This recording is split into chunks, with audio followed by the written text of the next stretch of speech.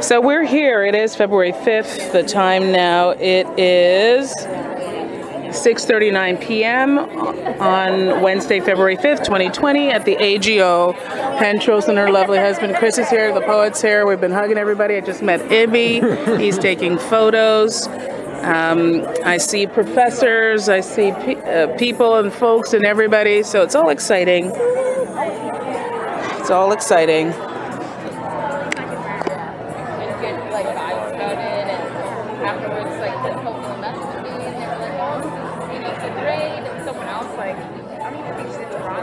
Oh my God, I've been looking forward to staying in my bed.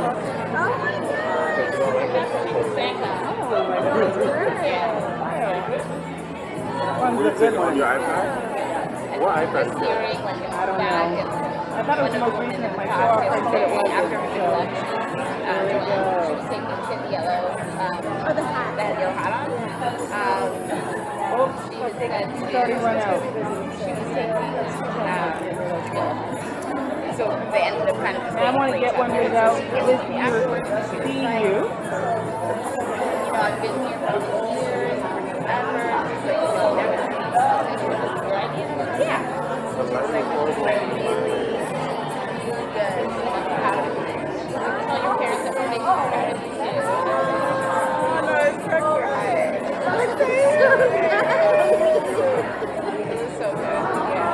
Yeah. This is beautiful. You better come here. You better come here. Can you stand up? I'm going to try. Can you just pull me? Yeah, right? It's a nice birthday present. Hi. My favorite concert, right? I love her.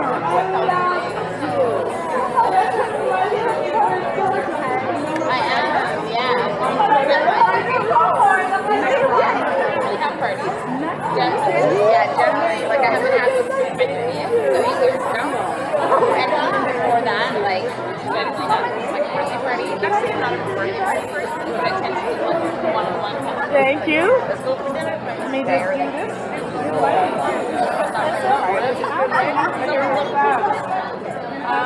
Like 10. So, yeah, that's good. And my parents are probably that for like the and movies probably count. In Cairo. Yeah.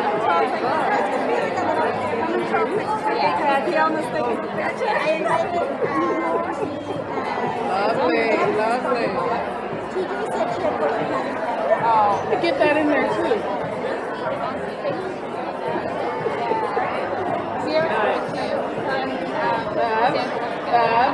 Okay. Is everybody okay with me?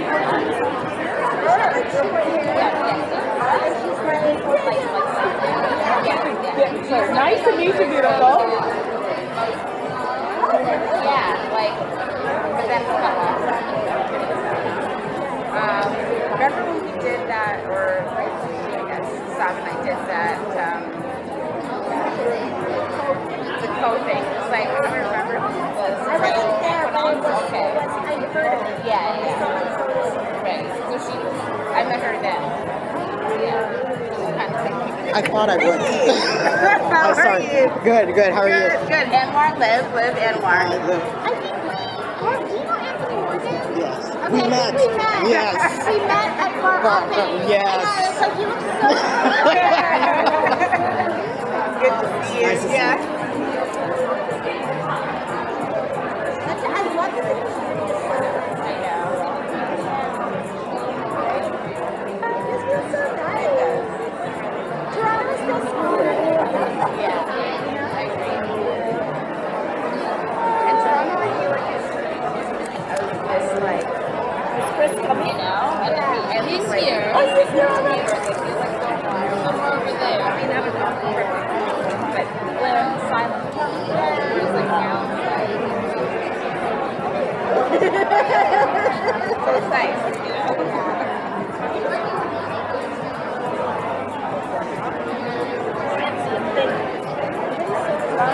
The light is coming right now.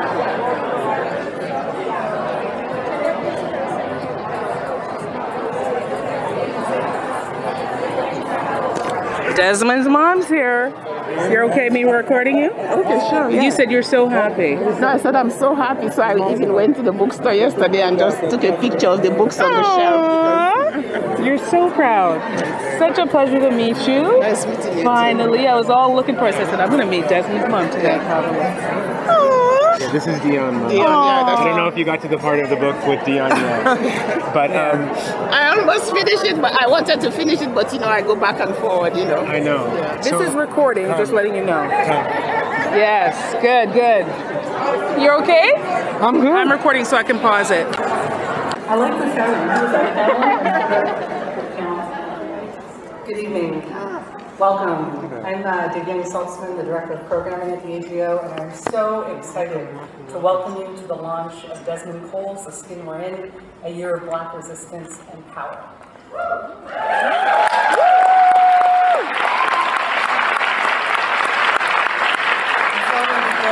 want to acknowledge where we are. We are in Tekaronto, part of the traditional territory of many nations, including the Mississaugas of the Credit, the Anishinaabe, the Chippewa, the Haudenosaunee, the Wendat peoples, and more recently First Nations, Inuit, and Métis people.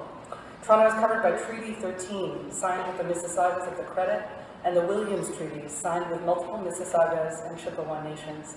In late 2018, the federal government apologized for violating the Williams Treaties and awarded land and financial compensation to the affected First Nations. Decolonization is not a metaphor. Giving back the land is not a metaphor. We must understand and fulfill our obligations as Treaty people and our duties to this land, to each other, and to future generations. I want to thank Anju and Another Story Bookshop, an amazing community space, an amazing literary space.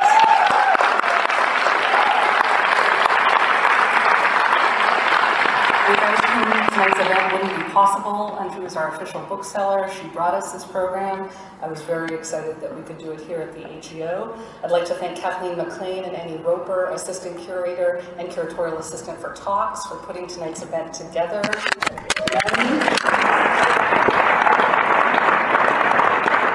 And Penguin Random House of Canada, Scott Sellers, Martha Kenya-Forstner.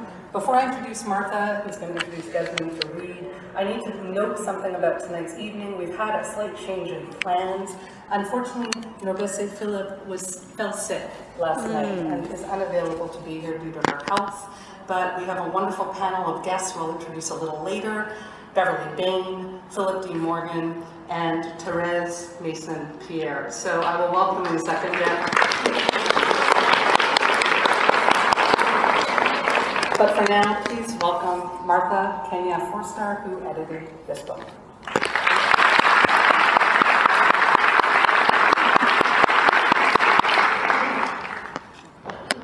Thank you. I don't think that Desmond Cole needs any introduction.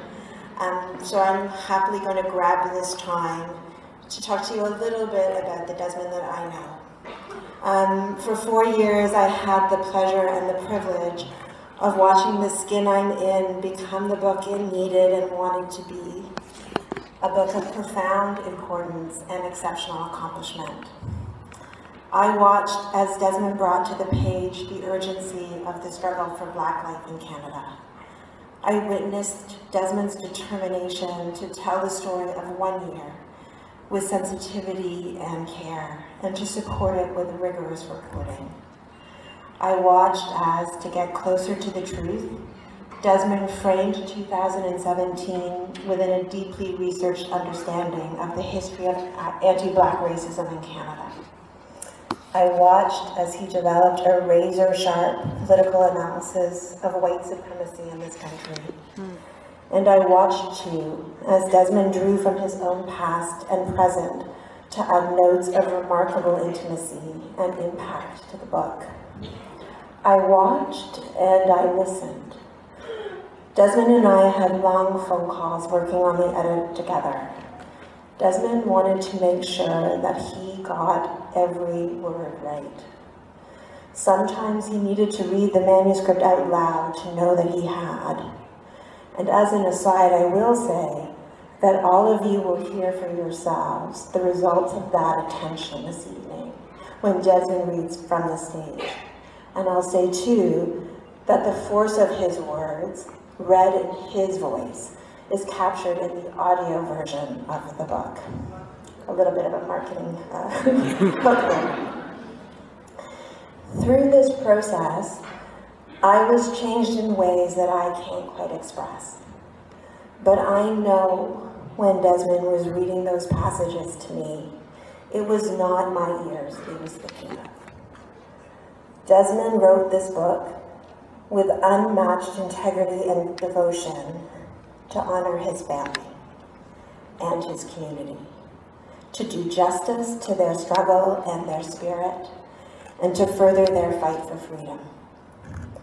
Alicia Elliott, another writer of great integrity, beautifully and perfectly described the skin we're in as an act of radical generosity. It is my huge pleasure to introduce now the author of this book and the giver of this amazing gift, Desmond Cole.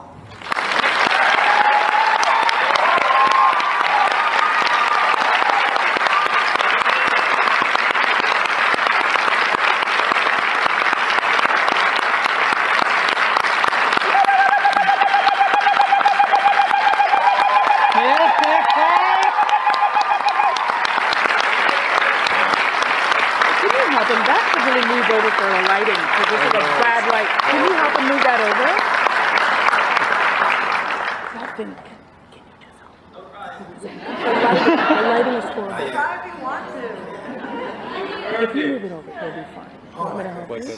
The podium to move it in. Good evening to everyone. Thank you so much for being here. But good evening in particular first to my mom.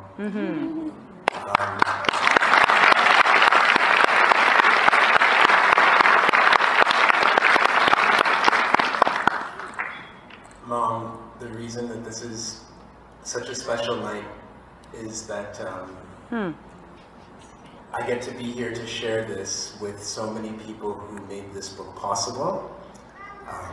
But nobody did more to make this book possible and this journey that I've been on possible and my life possible more than you have done for me. No one's able to do it. And you know that this book is dedicated to Grandma Dora, and I know that in your journey, nobody was able to do more for you than she was, and that's why we still remember her, and that's why I welcome her into the room this evening.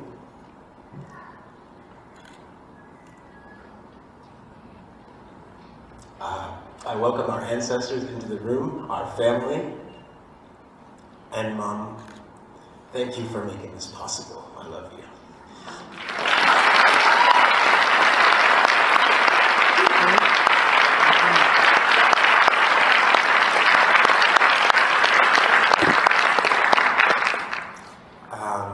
Lots of other people have made this moment and this work possible. And I'm gonna thank all of you over the years to come. I wanna say thank you to Martha, who introduced me and who helped so much to make this book possible, who guided me and who listened really, really well, who was always available, who crisis managed and troubleshot along with being the editor of this book. Martha, I am so grateful to you. Thank you so much. Thank you to my agent, Jackie Kaiser is here tonight representing Westwood. I know Jake Babbitt couldn't be here. Jackie, you've been with me the entire way, as has Westwood Creative. Thank you so much. Thank you to the team at Doubleday. Thank you to Ward Hawks. Thank you to my incredible publicist, Scott Sellers. Thank you to everybody at the Doubleday team. Thank you, Another Storybook Shop. Thank you to all the independent booksellers in the city of Toronto and beyond who are going to make this book available for audiences. I really appreciate you. Thank you to all my friends who have come this evening and who I haven't been able to say hello to yet, but I see you all, and I'm so happy that you're here. Thank you to all of the people whose stories are able to be included in this book because you spoke with me, you sat with me, you corrected the parts of the story that weren't right, you answered my questions, you shared intimately so that this work could be possible. Thank you, all of you. Some of you are here tonight. I'm going to read 4 passages from the book. We were hoping to have Nordesi, of course, with us, and we miss her, but I chose some different passages on the fly, and I decided that I'm going to read you 4 passages this evening that all have to do with children, with childhood, with youth, and with the way that anti-Blackness affects us from the time that we are very young. I'll be reading from the chapters January, February, November, and October, in that order. Each month of this year, 2017, is a chapter of the book, but there are 13 chapters because with January 2018, a new year began, a new set of challenges and struggles began, one that I was intimately involved with, trying to stop the deportation of Abdul Abdi. And Martha and I got the idea at the same time that it was better to end on a 13th chapter because the year is not complete, the cycle is not complete, the struggle is never complete, and it doesn't end neatly and tidily with a year. So that was what we decided to do. So I'm going to read you from 4 of those chapters, each one about Black young people, starting with myself.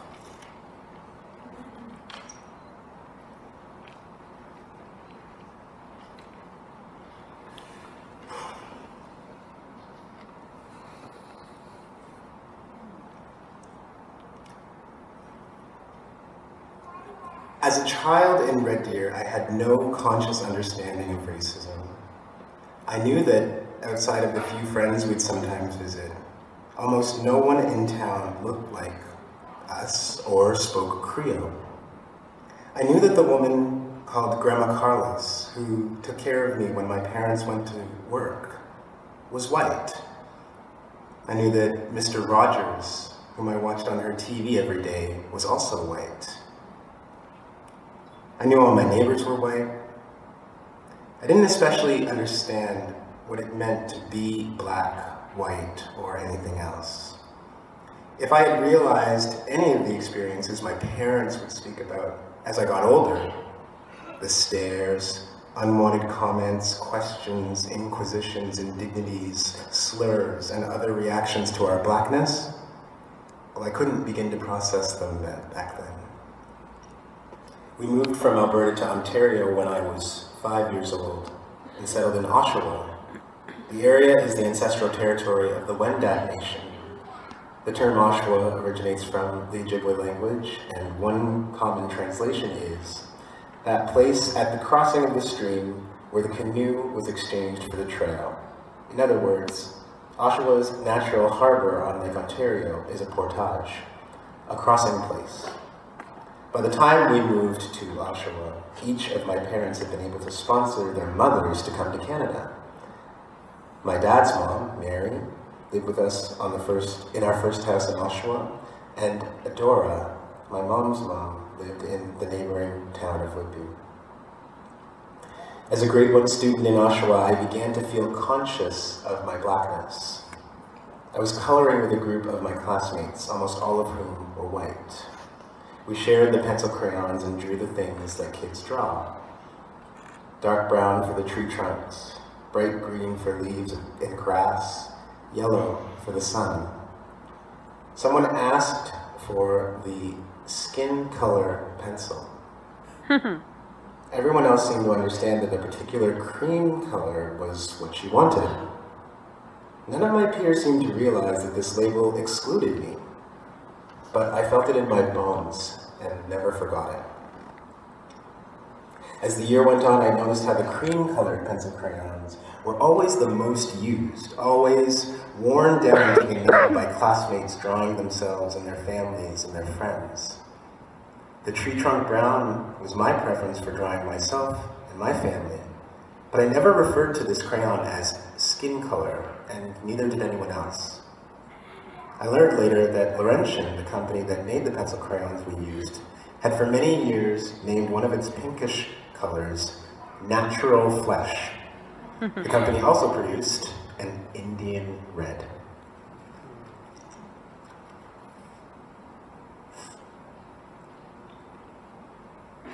For 50 years, Black researchers in Canada have been documenting the ways schools have continuously failed Black students through low expectations, isolation, and harsh discipline.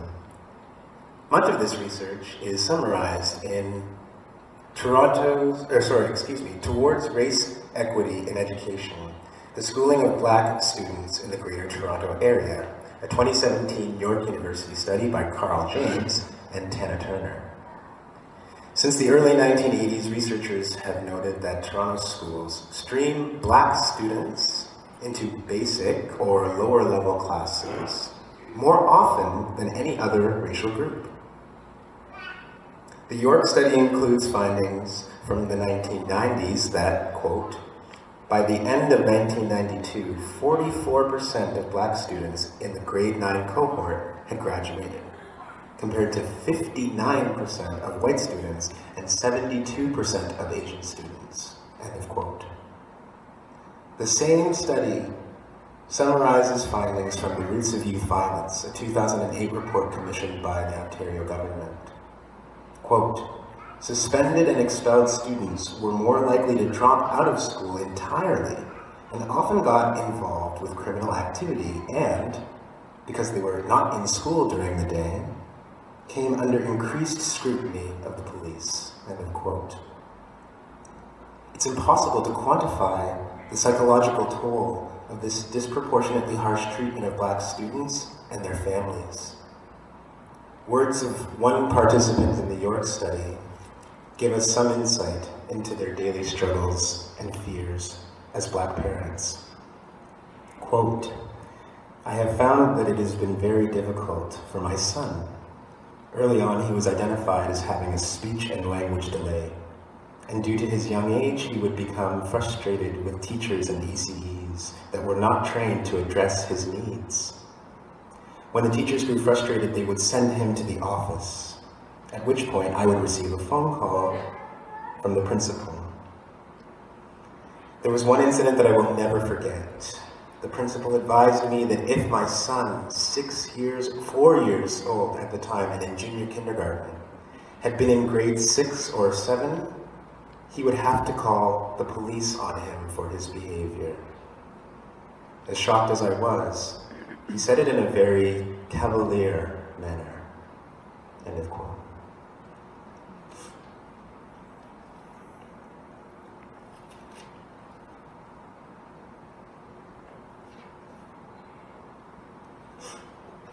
One afternoon in the summer of 2017, I was buying groceries when I encountered a familiar face. A young Black man I hadn't seen in many years. We first met at a community center in downtown Toronto in 2007, where I was a youth worker and he a teen who played basketball a couple of nights a week in the gym. I'm protecting his identity in order to tell his story. I'll call him Gerald.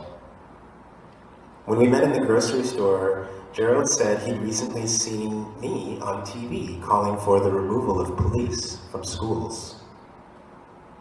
It reminded me of the stuff that used to go down back at Settlement, he said, referring to the community center where we'd met. Did you know about what the cops used to do? I didn't. But I remembered a program called Cops and Kids, an initiative claiming to build relationships between police and local youth, and to talk about community safety that used to operate inside of the same center. Gerald agreed to meet with me for coffee sometime so he could tell me more. Gerald wasn't part of Cops and Kids. He went to the community center to play basketball with other youth from the neighborhood, most of whom were Black. The police program would begin as his basketball program was ending. He says the police used to insist that he and his peers, who had just finished playing basketball and needed time to change their clothes, clear out immediately or face consequences. If we were not out of there in an orderly fashion, basically, it's loitering, said Gerald. He told me the police would threaten to ticket him and his friends. They started asking every individual, "What's your name? Where are you from?"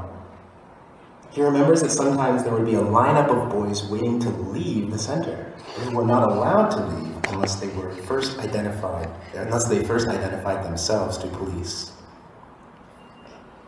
What the police would say is, "We know you're from a certain neighborhood, and as a result, if you don't forfeit your first and last name, you can't even leave from here." So they tried to put people in a box, said Gerald. And some of those people were there for the first time and had no idea what the police were talking about.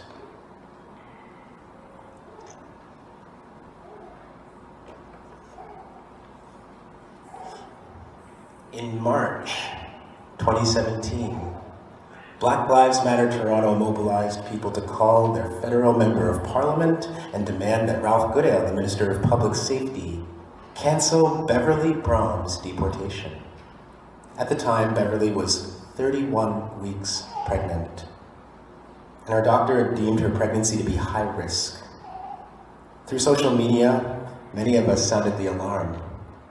Beverly's supporters picked up the phone and called the minister.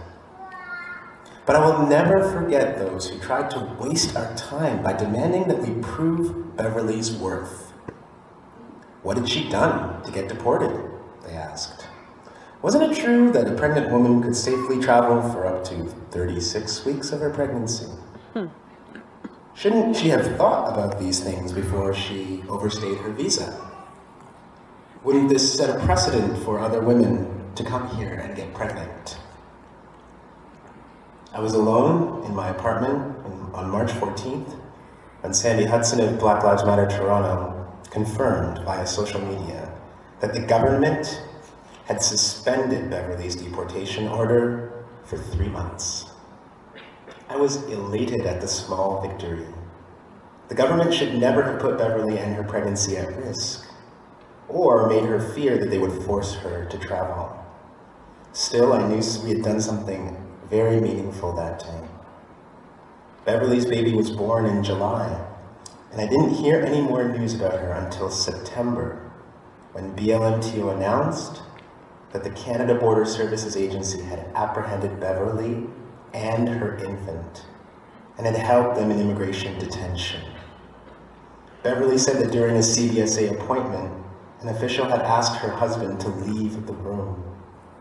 She said that the official then reported her to Children's Aid and took away her baby food. CBSA held Beverly and her son for nearly 3 days before releasing them and issuing another deportation order. That morning in September, as we took over Yonge and Bloor for Beverly's press conference, I made my way to the south edge of the intersection. I was one of several people holding up a handmade banner that read, "Which side are you on?" The first vehicle stopped in line at the intersection was a blue Mack truck. When the driver realized we were blocking his path, he lurched the truck forward, stopping only a couple of feet from some of our volunteers. He continued to stare us down and blare his horn. 1 month earlier, in an anti-racist rally in Charlottesville, Virginia, James Alex Fields Jr. was arrested and ultimately convicted of murder after he drove his car into a group of peaceful demonstrators, injuring 19 of them and killing Heather Hare, a 32-year-old paralegal. We held the space for 20 minutes, long enough for the media to hear Beverly and her supporters. "All I'm asking is to stay with my family. That's all I want," Beverly said, over the incessant blare of horns from angry motorists. Canada is about family. So why do you want to separate us? Thank you very much.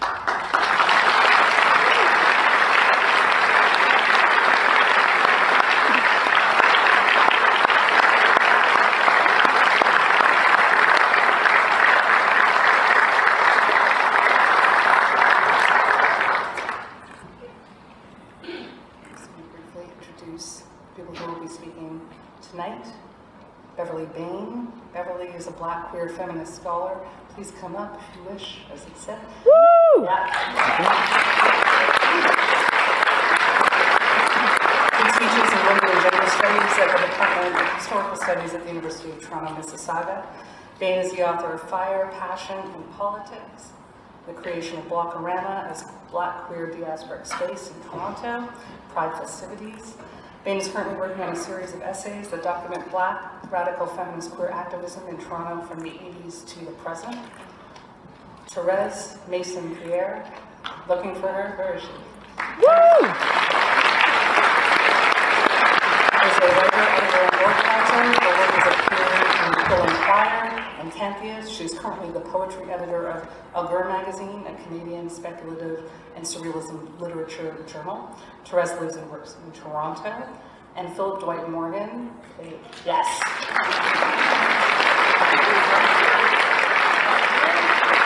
He's a Toronto-based writer of Jamaican heritage. His essays, op-eds, and interviews have appeared in Maclean, CBC News, HuffPost, and Rattle. Philip has appeared on Breakfast Television and CBC Radio to discuss Toronto's School Resource Officer Program, as well as issues of race and representation in Canada. Please give him a big round of applause.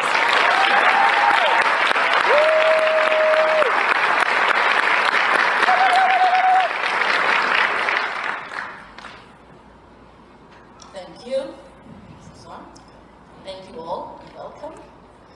I'm supposed to be moderating, but we'll try to make this more of a conversation, between all of us in terms of the skin we're in, and also in picking up pieces from Desmond's talk and his book, right, with all of us.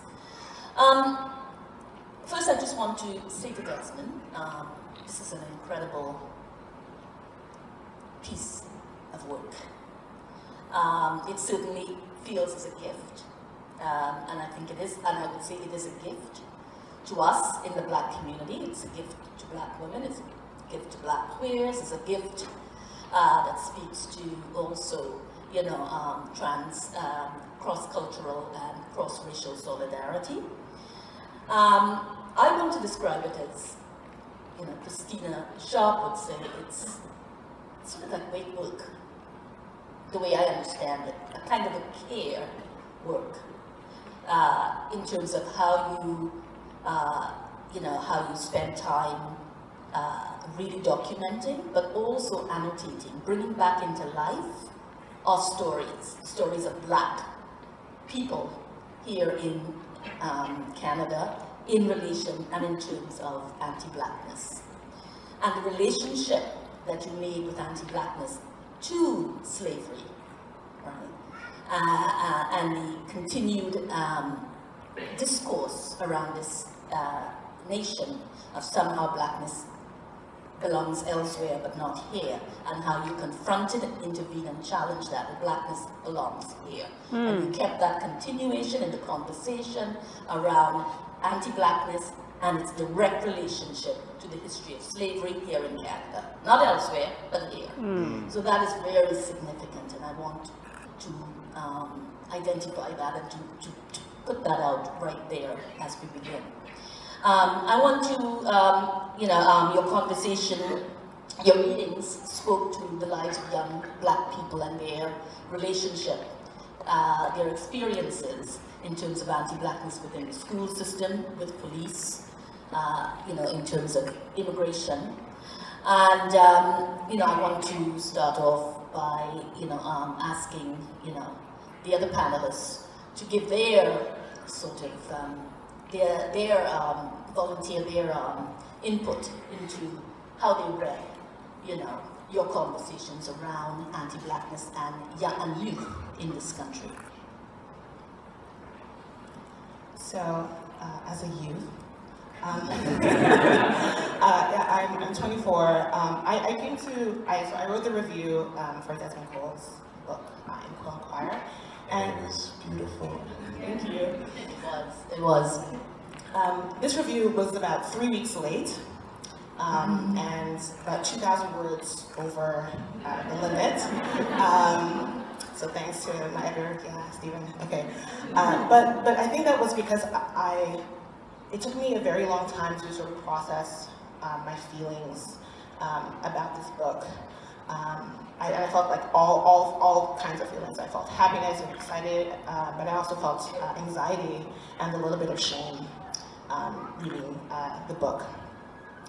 And that was because I had been exposed, in the book I'd been exposed to different kinds of experiences of Blackness that were different from my own. My experience of Blackness in Canada, living in Toronto, I've lived here for about 14 years, has been, especially recently, has been one of isolation. I attended University of Toronto. We all know that there aren't a lot of Black people at U of T. I attended their first Black grad celebration. Yeah. But I found, in my classes, I found that I was often the only Black person there. I entered U of T as a life science student. In a class of about 1,500 people at Con Hall. I could maybe count the number of Black people in my hands. And then I switched to philosophy. And once again, I was one of a few Black people there. So I've sort of been accustomed to like living my life in Toronto as sort of like the only Black person, and it's sad to say that I've become very accustomed to it. So it's great to be in this space, for example. Even like, for example, in my master's degree, I was the only Black person. So I understood this book as a very strong learning opportunity for me, and almost kind of like an interesting awakening, because there was just, I realized that there was so much I didn't know. And there were so many experiences I just hadn't had a chance to ask about or talk to anyone, because there weren't a lot of Black people around me, so I didn't know. So I agree with Alicia Elliott's comments about this book being sort of an act of radical generosity, because as I was reading this, I felt that you took care of me, kind of, as a reader and as a writer. I felt that you wrote in a way that sort of saw an experience like mine, like maybe being isolated, and you said, it's okay. This is what else is sort of out here for you. You have a community of other people who are here, and whenever you would like to sort of join or to feel confident about sort of being proud of being Black, and looking around and finding more Black people that they're here for you. So thank you.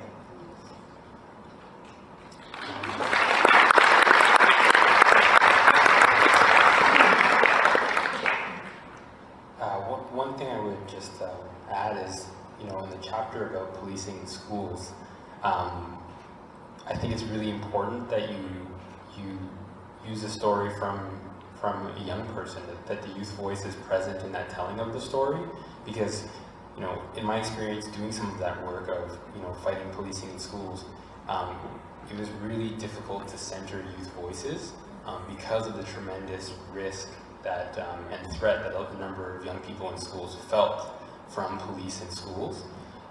And I would contrast that with something like climate justice, for example, where you think about Greta Thunberg, or you think of Ottawa Caltier, and there are a number of prominent youth who are at the forefront of that movement, and there are many adults who rush to support them. I can't imagine a situation in which there would be that same support for young people speaking out against anti-Blackness. I really can't envision it, right? And so I think there's some really interesting questions to be asked about that. But I also just think, kudos to Desmond for sharing that anecdote from a young person, because again, there are so many young people who were directly affected here in Toronto and elsewhere by police in schools, who were unable to share their stories because of the tremendous threat that it held for them and their families. Thank you.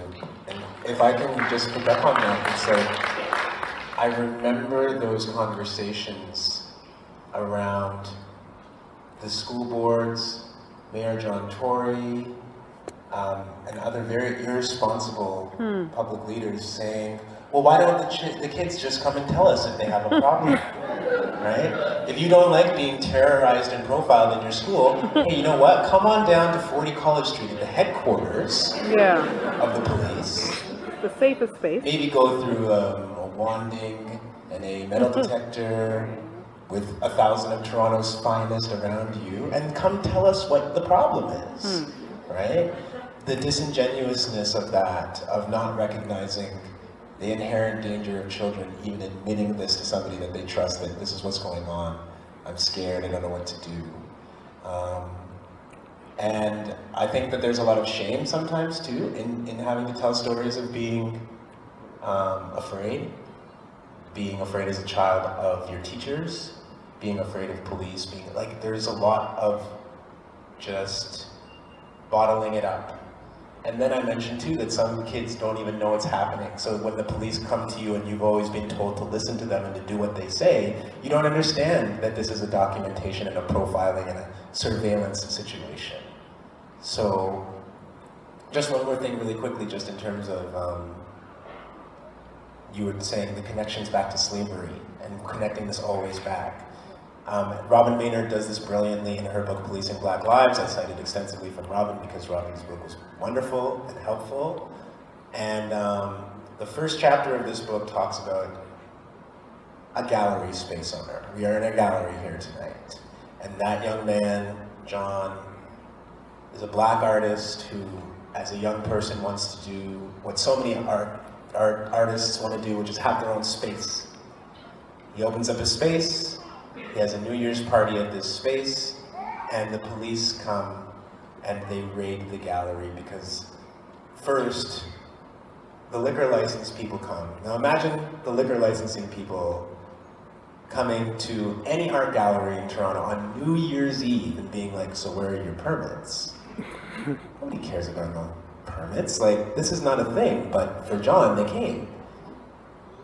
Why did they know? Why were they suspicious of his art gallery and operating a party of all the places in Toronto without a permit that night? Anyway, he gave up the few bottles of alcohol that they had and said, okay, our bad, have a nice night. And then 10 minutes later, the cruisers came and the raid happened. So this is apparently liquor license bylaw violation, right? Bylaw, simple, like civil violation, not a criminal thing. But John ends up getting criminally charged after they attack him, right? And it's like, I called that chapter Negro Frolics because it reminded me of a story I learned being in Shelburne, Nova Scotia,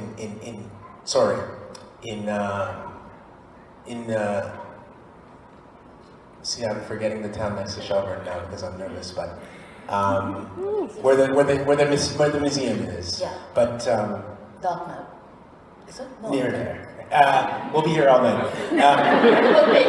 But you know, Birchtown. Okay, Birchtown. Okay. And I went to Birchtown and I saw the museum. It's in the documentary The Skin We're In, actually. And one of the things I learned about was that in the 1780s, when black people came up from the United States, fought with the British to get their freedom away from the Americans. And they came up to this place in what's now Nova Scotia and thought that they might have a chance at freedom. There was a law made immediately within a year of them being there which outlawed Negro frolics. What were Negro frolics? You can't drink, you can't dance, you can't party in the street, but only if you're black. And for me, what happened to John in 2017, an art gallery owner, while everybody else in the whole city is wasted and partying, but he's not allowed. It's him and his friends who are the threat. That's Negro frolics too. And that's what Robin's book taught me, and that's what so many scholars in this country have reminded us, is that we have our own histories in this country. We don't have to talk about that other country that we are not going to talk about.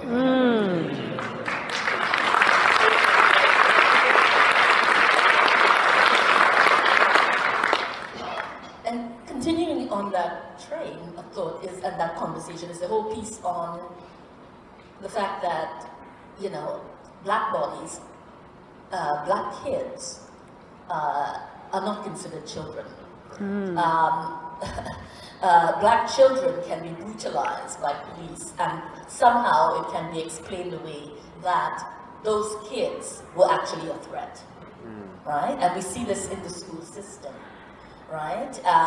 You know, you know, the piece you read around the black child, right? Who they were going to call cops if he was just a little older. It's another way in which we see this link to slavery. Black children were treated in the most violent way, and we see this every day today in terms of how black bodies are brutalized and black children's bodies are brutalized and black children are considered fearful and violent. So we see those connections that continue to proliferate, you know, today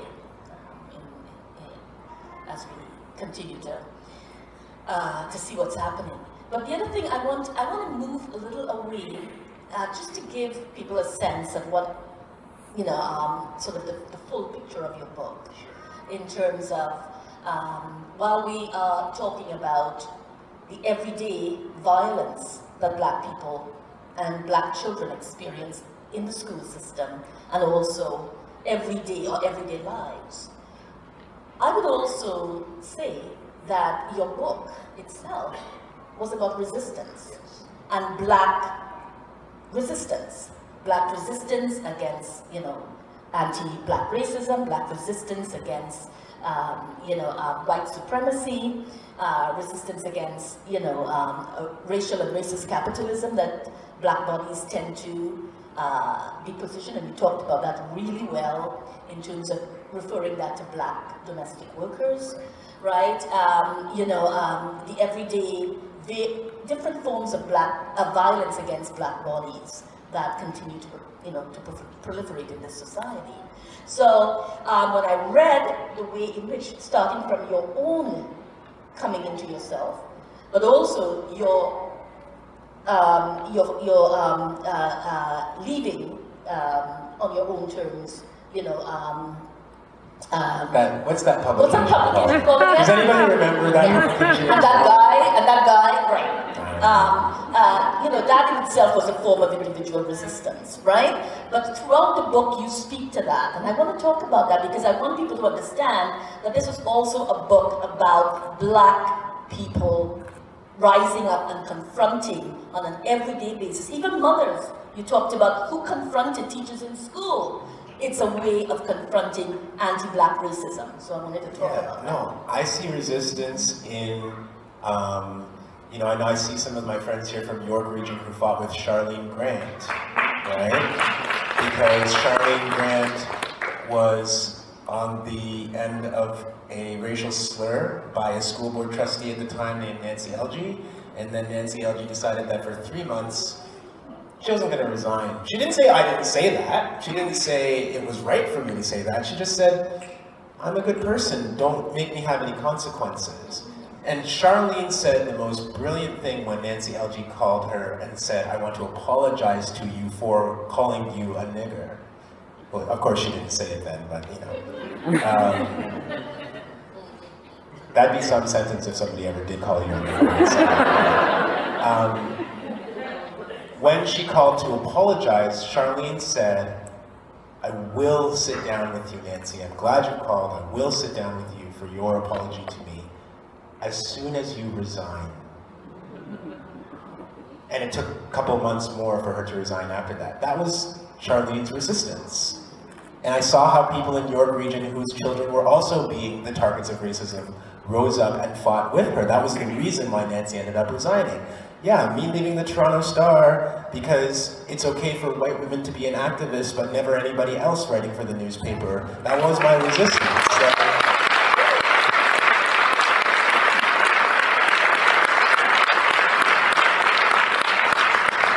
Certainly Black Lives Matter Toronto stopping the Pride Parade. Maybe the most misunderstood public demonstration of the 21st century in Canada. Maybe.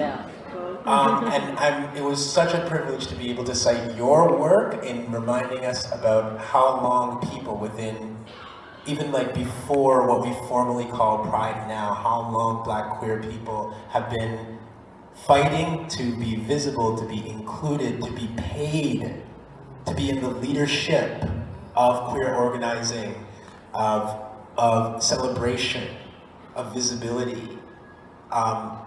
It's been happening for a lot longer than people want to recognize, and so when BLMTO finally stopped the parade, that was their resistance, and a lot of people didn't want to hear it, but it was so important. Phil, the work that you and Education Not Incarceration did to finally rid the Toronto District School Board of that program. And I want to be vigilant and say that, like, we always have to assume that it's not really over, because one school board out of the two major school boards voted to get rid of the cops and the other did not. But even the school board that did it, there were still a lot of people in there that really wanted the police to stay, and all the politicians would bring them all back tomorrow if they could. Of course, not in the rich private schools, or not in the rich white people public schools, only in the poor, lower middle class and lower class black and brown people schools. That's the only place where police are apparently, like, valuable. But that was your guys' resistance, was organizing and fighting on behalf of young people that couldn't. I think the resistance is not just being in the street for Beverly and stopping traffic, although that is important. And I think that that's the challenge sometimes, is that people feel like, well, what if I can't or don't want to do that kind of thing? How do I engage? How do I participate? I think that, thank you for your comments. I think that individual resistance is very important for letting people feel like they have some sort of power over their environment. I graduated high school in 2013. There was an officer in my school. I went to James Cardinal McGuigan Catholic High School. So to read about the Catholic school board that wanted police in schools at the time, it was sort of jarring to me, because I was like, oh, that's my school board. And I remember whenever there was a fight, you'd see the officer sort of running down the hallway to sort of investigate. I don't know if my brain has sort of set that aside, but I know that in my spaces now, the ones that I occupy, I'm very sort of involved in the literary community in Toronto. I find resistance simply in just being there and sort of letting people know that, you know, any sort of jokes or comments that you thought you could make if there were no black people there, you can't do that now because I'm here.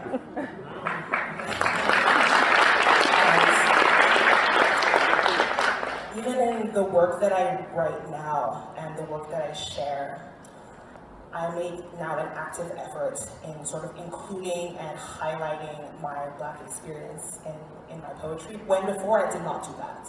I thought that I had to write for this audience who didn't want to hear about, you know, how many times people would just touch my hair on the subway, or how many times my teachers asked if the schoolwork that I was doing was too complicated and hard for me, maybe I would prefer a lower level.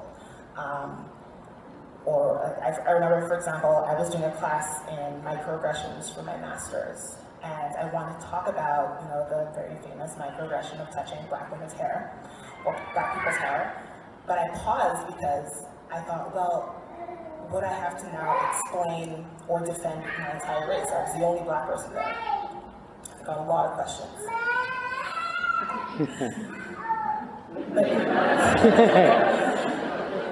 But in spaces now, I find that I have more, power and more comfort in being there. It's sort of like reversed my isolationism. I'm like, well, if I'm the only person here, then that matters that I'm here at all. I want to reach out to other black writers or emerging writers who might not feel comfortable entering certain literary spaces because they don't see any black people there. But I want to be that black person saying, yes, hello, I am, you know, a featured reader of this series. I'm going to read this poetry. I'm going to go to an art gallery in Markham and read things like that. That's how I sort of take resistance into my hands. I don't feel like I have a great answer for this question, but I'll just share my thoughts. It's a conversation, Phil. It's a conversation. For me, I think resistance is about remaining human, and what I mean by that is that almost every day, at least a few times a week, I receive an email from somebody asking me to write an expose because their child is being harassed in a school, or because they've experienced some form of anti-blackness in the workplace. And it just, in those situations, it just highlights to me the magnitude of the problem, the magnitude of the disease that is anti-blackness. And so for me, it's about remaining human in the face of that. It's about, mentoring youth, being in conversation with youth and helping them hang on to their youthfulness in a society that constantly hyper-masculinizes, makes them adults, doesn't allow black children to be children. It's about folks who, email me, people who have, sickle cell, for example, and they go to the hospital and they ask for pain meds, and they're denied the medication. They're told that this is drug-seeking behavior, something like that. All of these things are anti-black and designed to strip people of their humanity. People shouldn't have to live in pain. People should be able to enjoy their youth and be children. So for me, resistance is about hanging on to my humanity. I'm going to be a little provocative and say that that's all well and good in terms of individual resistance, but we're also living in a society which is, an anti-black society, but that is very tied to a socio-political economic structure that is settler colonial, right? That is racist, that is white supremacist. So therefore, when we talk about resistance, while we can have these individual forms of resistance, which I think is very important, even in your book, you had to contend that you need more than those individual resistance to shift and change stuff, right? You need movements, right? Black Lives Matter was a movement to actually push back against, white supremacy, against the socio-political structure that continues to, oppress black people in general. So at some point we have to also think of resistance as a movement. I think we have to start thinking in terms of what it means to build something much larger that actually attack all of these varying pieces. Because what happens is that I think this society survives on these kinds of individual sort of interventions. Yes. Right? Only so that eventually they can return to their old ways. And we're living in a neoliberal, financialized white supremacist state, and we're only moving further and further into that hole. You see what's happening with the school system now, right? We're seeing what's going to happen to kids. There are going to be no daycare, there are going to be no after-school programs for children, and who's going to suffer most? They're going to be black children. Mm-hmm. So it's not sufficient to intervene and to resist individually. We have to think of something much, much bigger than, than these individual kind of shifts. Yeah, it's hard, and I mean, I talked about the I Don't Know More movement in the book, and the July chapter is kind of looking back at Kennedy's 150th birthday celebration of genocide, right?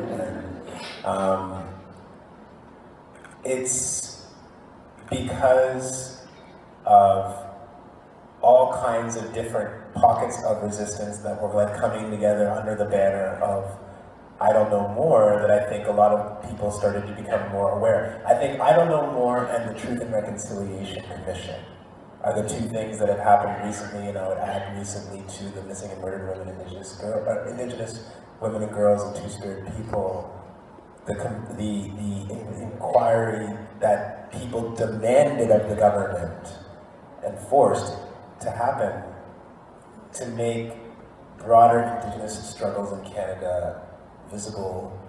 We don't want to talk about it in school, right? We don't learn about it. I certainly did not learn. I remember being actually in like grade 12 and taking an elective history class, and they taught us about the Trail of Tears. And I didn't know what that was. And if you don't know, I would highly recommend that you go home and say, what's the Trail of Tears to Siri or whoever you like to talk to when you're at home. But like, it's hard because what I see happening too is then the reliance shifts on that very capitalist, individualistic, well, it's your responsibility, to then, well, no, it's Black Lives Matter Toronto's responsibility now to do the hard work, or it's, I don't know, more activists' responsibility to put themselves at risk, when even that is not possible and sustainable. It's not, it has to be even bigger than that.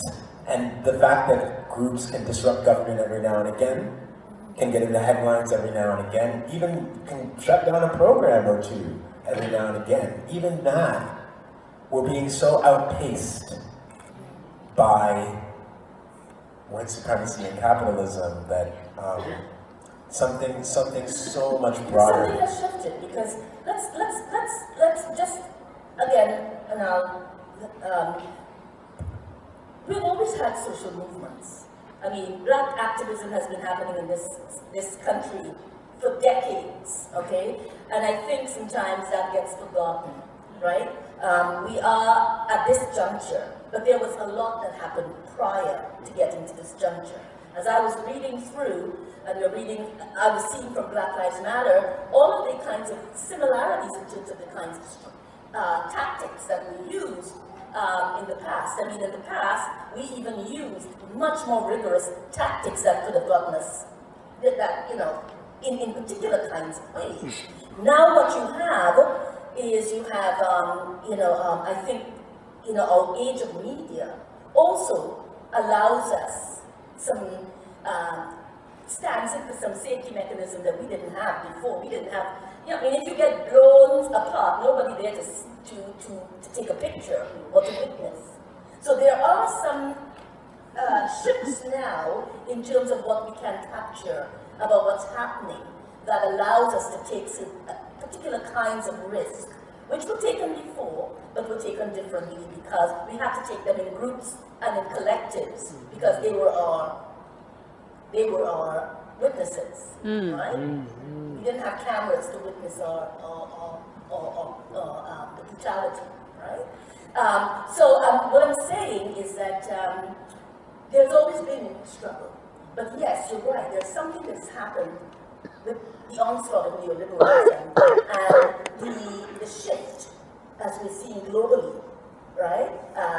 In terms of capital, in terms of, you know, the way that white supremacy and a certain kind of white nationalism has taken root. So there's something that is creating a particular kind, you know, of difficulty for us to build movements. But we also, I think, have lost a certain sense of, you know, whether it is we have become so disparate, you know, in terms of, you know, struggle, that it makes it very difficult for us to conceive of what building a movement could be, or what it could be like, or if there's even any possibility of building a movement. And I don't think a lot of us think about building movements, because we don't know where to start. And I guess that's the reason why I'm seeing your look. You're looking at me like, oh my God, what is she talking about? Yeah, well, I mean, not I have a poker face, but yeah, I do feel that my words. What is she talking about? I don't know, I feel like my words were maybe a bit mischaracterized, but I can digress.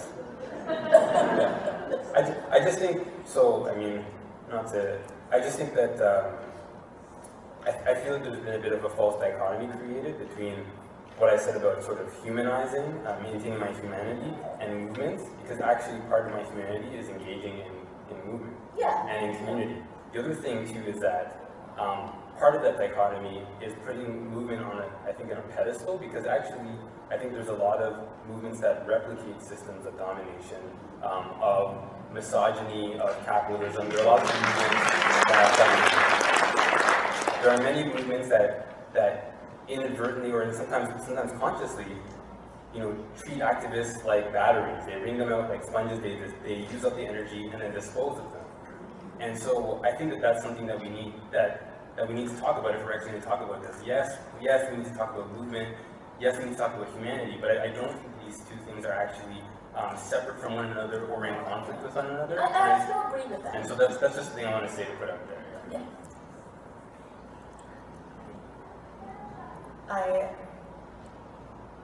I understand sort of what you were saying about the idea that there's a disparate sense of sort of work in reality that makes it hard to build movements.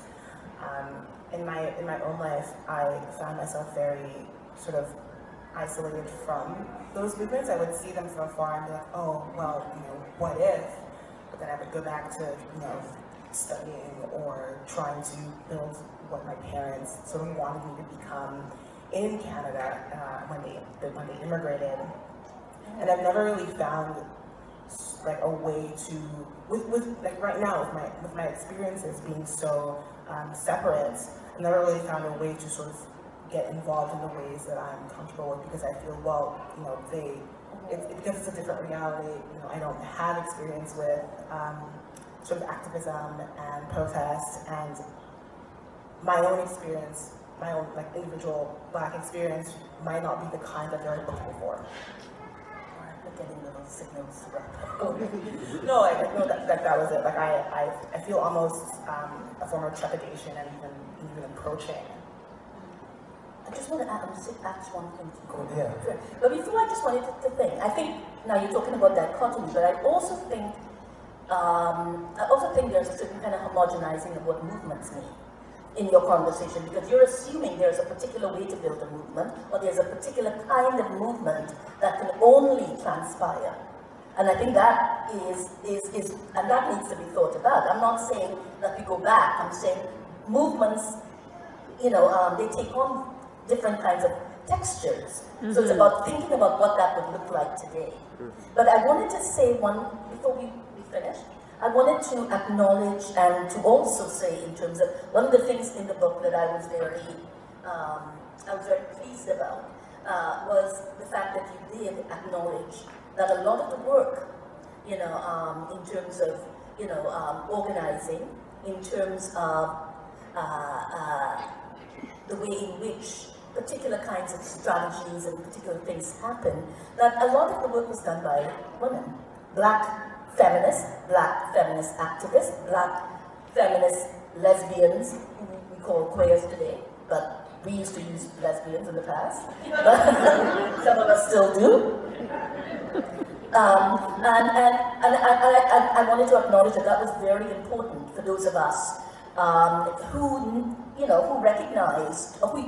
recognized that the work that you see happening today had its foundation in terms of the work that Black feminist activists started here, in the 60s, in the 70s, 80s, and that there was something there that women built, and it's on women's bodies, and Black women's bodies, that the state continues its, nationalist and white nationalist and capitalist war on our backs, and that was evident in your book around border issues and around the way,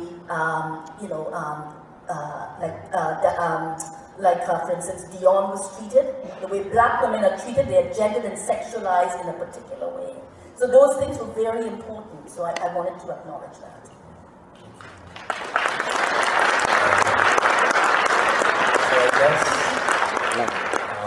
It's time to sell and sign some books? Question mark? But actually, there's one order. Can you ad-lib for 30 seconds, if you could. Ad-lib? Okay. Guess he needs to do something. You all, this light is a killer, I must say. I can barely handle it. You all okay? Enjoyed the conversation so far? Buy this book. Thank you very much. Thank you. We appreciate it very much. Thank you. I appreciate you, Bev. And yes. I honestly do. Yes. And Therese and Phil, so some of you might understand and know already that Norbesi Philip was going to be the person joining me on stage this evening. We had a whole conversation planned out. I had different readings planned out. I was very excited about that. And Norbesi fell ill this morning. So the wonderful people who are on the stage with me got calls, panicked calls at work today. And Andrew of Another Story, our booksellers, was trying to calm me down and saying, Desmond, you've done a lot of work and people want to help you today. And she was right. So thank you to all of you for coming through. I appreciate you so much.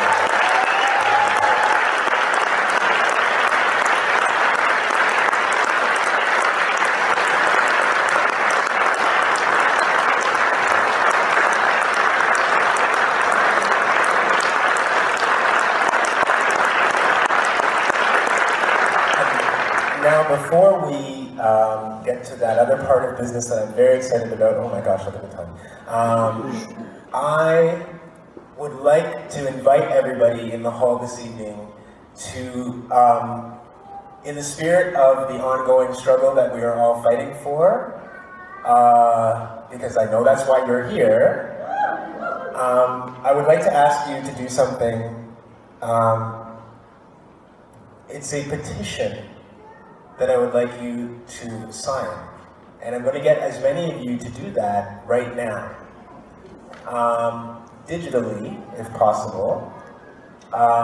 So you can get out your phone right now while I'm talking to you. I'd like you to, actually. There's free Wi-Fi. There's free Wi-Fi? Yes. But now everybody's going to need the password, so I know what to do. 50,000 people. I hope it's free and accessible. Open Wi-Fi. So, there is a petition. So I'll make it easy. If anybody in the room follows me on Twitter or follows me on Facebook, it is the last thing that I posted right when this gathering was beginning this evening. You can go right there and you can see it. If you Google change.org, Justice for Santina, S-A-N-T-I-N-A, you will find this petition also, Justice for Santina, change.org. This petition was created this afternoon by my comrade, L. Jones. L. Jones is one of the people whose work I detail in this story, in this book, I should say, excuse me, and she's in Halifax and does a lot of excellent work there. And the petition that I would have you sign that Elle has posted, let me open it. And I would like to just read it to you. Some of you might know this story because in the last couple of weeks it's been in the Canadian media. On January 15, 2020, multiple police officers inside a Halifax, Nova Scotia Walmart assaulted Santina Rayo in front of her 2 children after accusing her of stealing groceries. When police and Walmart staff confronted Santina and she offered that they search her belongings, police shifted tactics and asked for Rayo's identification. Multiple officers ultimately attacked Santina, broke her wrist, and left her with a concussion and bruises all over her body.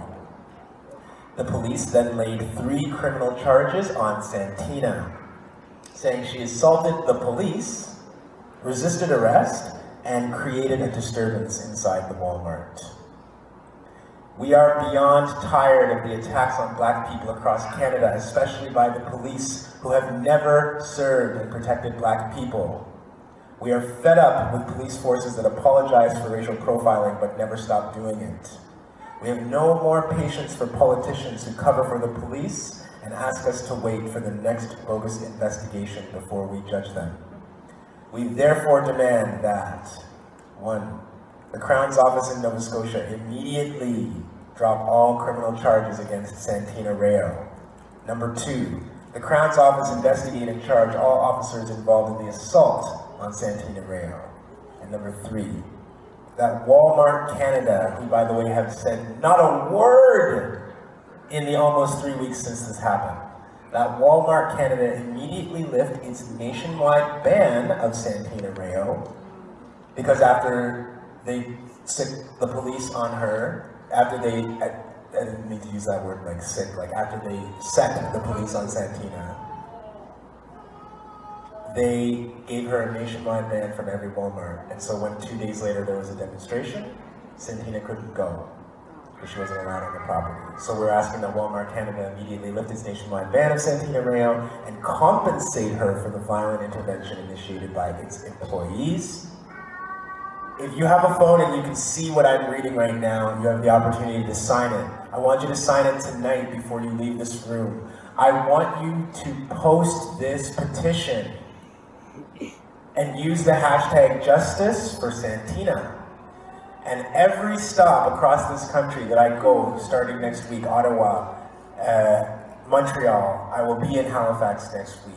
I will be in Calgary and Vancouver and Winnipeg, and I'll be going a lot of places with this book. We are going to sign this petition so that the Crown drops these ridiculous charges against our sister. I want you to help me do that tonight.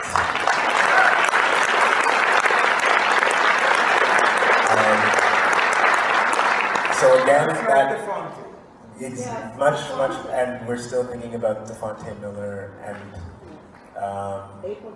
April 9th.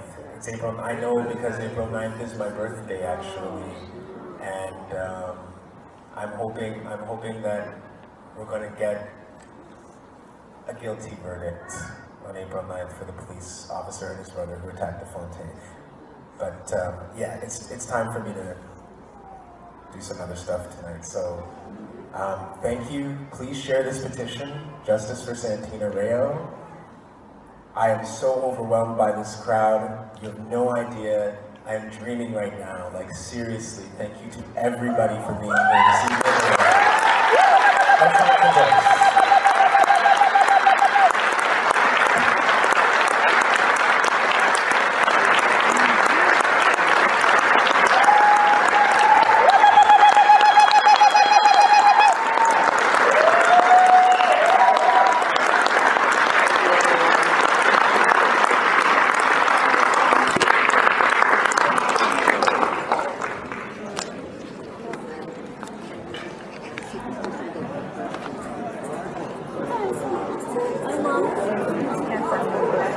Yeah, get your book signed. I gotta get this signed for Dean and Melanie. Oh my goodness. That's why I got it for them.